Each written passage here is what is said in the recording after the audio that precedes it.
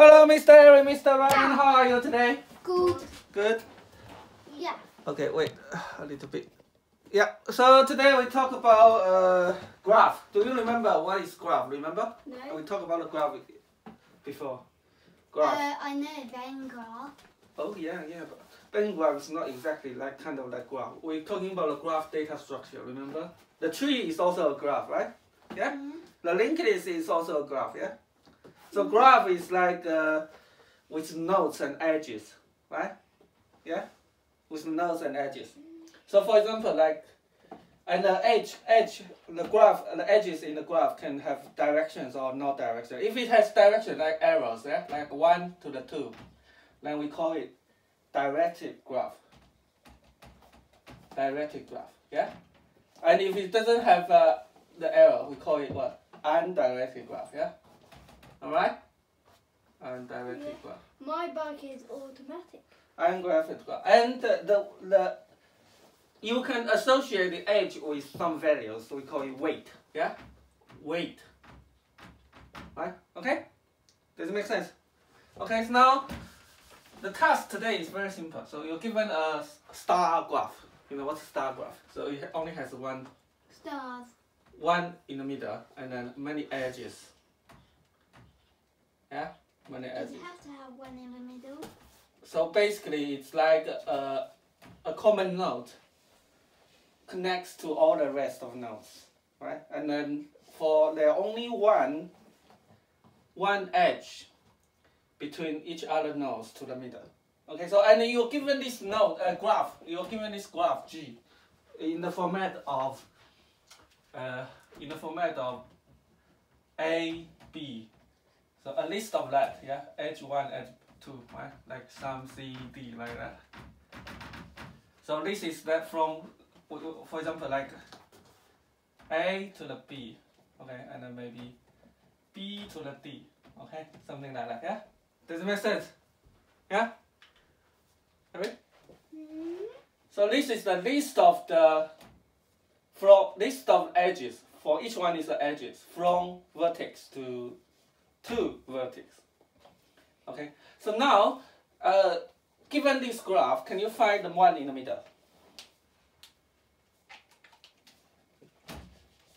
For example, and I have a C here. So here will be C to B or B to C, doesn't matter, okay? So as you can see, the edge can be represented using two nodes, from and to. And these can be swapped, yeah? Doesn't matter, yeah? Because it's undirected. B is in all of them. Yeah, so any idea, yeah? Almost, you're very close to it. What's the idea how we're doing this? And we can, look, you know what's this in degree? What does it mean? Of a vertex B. Okay, so let's say in degree of vertex B equals what? 1, 2, 3, 4, 5, 6. And A index, let's say this is an iPhone here. IA equals 1. ID equals 1. So can you tell me what's in degree? In degree of a node B is 6. In degree of A, D, C is all 1. So what does this in degree mean? Right?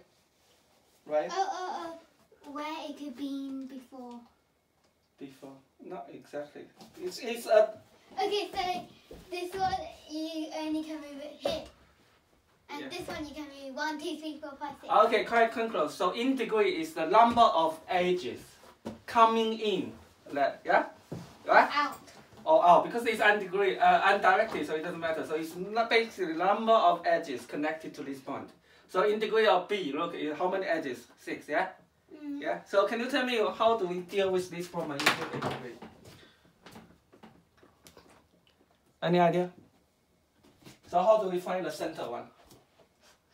Come on, it's all very obvious, right? It's in a star graph. There's only one edges, one vertex. Vertex, we call it vertex. Yeah, we know that. Vertex that has the largest in degree, right? It points in a 3D shape. Yeah. But 2D is so if there are endpoints. Points in 2D. So look, n is 7, right? 7 vertex, yeah. Right? 1, 2, 3, 4, 5, 6, 7. So what's the integrity of the middle one given a star graph? How many edges connected to this? 6. So what it is? N what? N is 7. So how many edges connecting to the middle one? 6. Yeah, I know 6 is what? 6 is n minus 1. Yeah, come on. Okay, so we can compute the integrity, right, of each vertex, right? Yeah, and then return the one with the maximum integrity. Am I right? Yeah. And what kind of data structure are we using? Can we use to compute to store the key value pairs? Integrate. Key value pairs. Key value pair. You know, key value pair. What's the thing you like? You know, look at me like that. What's that? Notebook. Yes, come on, notebook. Okay. Look, let's say find center. Okay, center. And we got given this graph, which is the list, right? Right. Look, yeah. So let's say maybe graph. Okay, let's say the integrity I equals dictionary, right? .com. Dictionary. So default dictionary.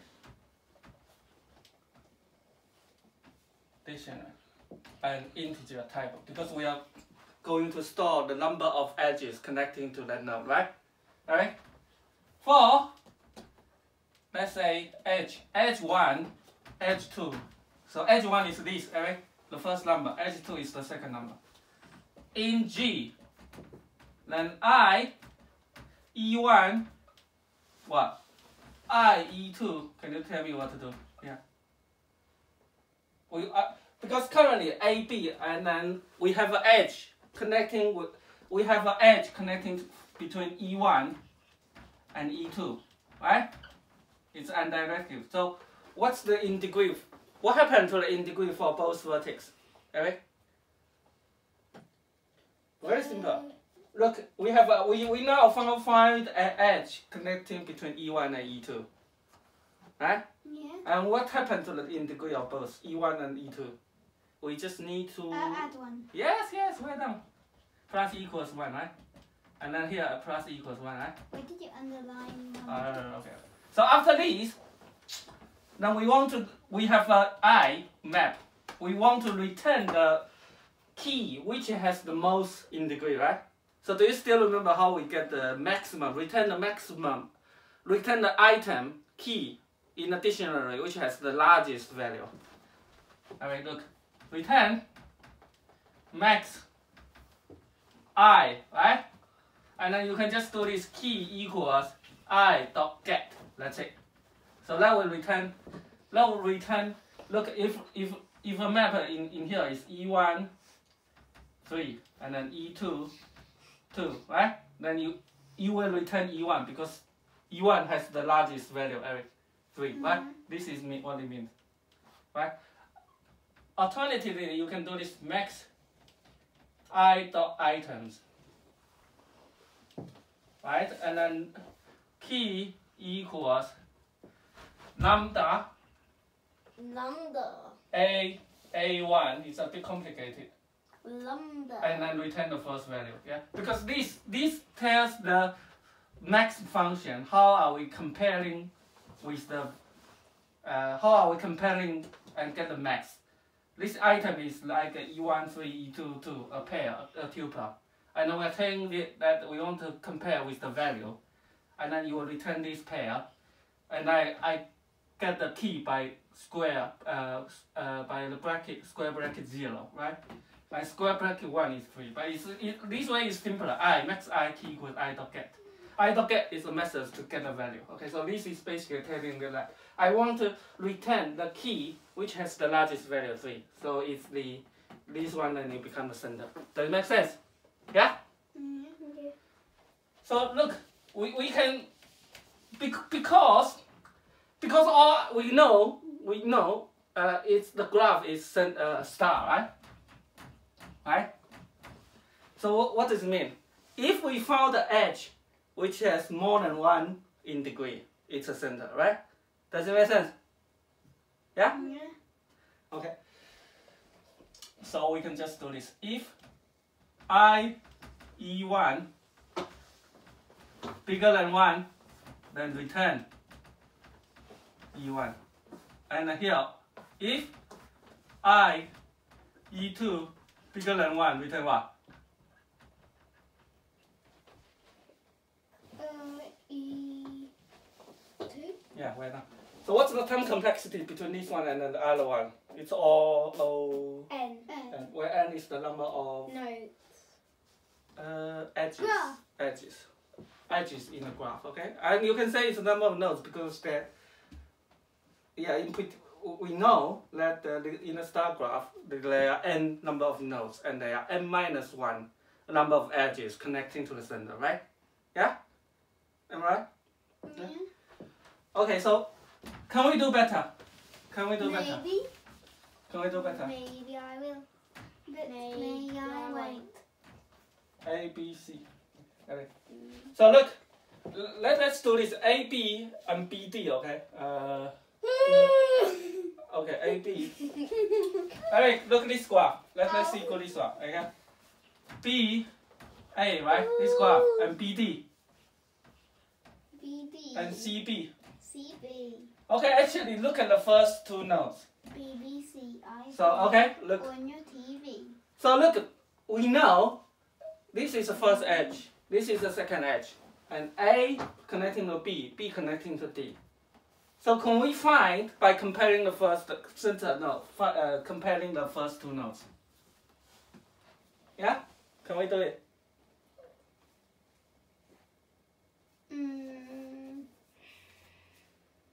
Think about it. Look, A. Let's see. If A, yeah, the first node, first edge of the first node, right, is also one of second edge, then it's a center node, right? Yeah. Otherwise, it's B, right? Because look, B appears in both, right? It's a center node because B appears in both edges, right?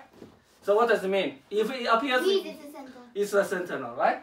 Like if look, A is not in the center, it's not in the both edges, right? So it's not a center node. It must be on the edge, right? Yeah. If A is not a center node, B must be a center node, right? Am I right? Does it make sense, Eric? Yeah. Because in the edge, there must be one node in the edge that is a center node, right? Does it make sense? Yeah. Look at this is star graph. So every edge, there must be one of the node in every edge is a center node, right? Eric, does it make sense? Yeah. Okay, so look, how can we write it? Look. If G, the first node of the first, G0, Eric, look, you tell me, G0 is this one, and G00 is A, right? If equals G10, if it equals to this one, or G00 equals G1, what? What should I put here? 0 or 1? Huh? What should I put? Come on, 0 is here. What should I put here? 1. Yeah, come on. So basically, if this node is the same as this node or this node, right? Return what?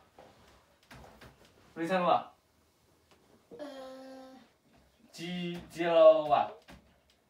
What should I put here? 1. 0. 0, yeah. And if not, then return what? G0 what? 1. Where down? Does it make sense? If this node is the same as this node or this node, then it must be a central node. Otherwise, this one is a central node. Am I right? Does it make sense? Yeah. What's the term complexity? Or N. Come on. Oh what? 1. Oh 1, yes. Because look, I'm just checking. That.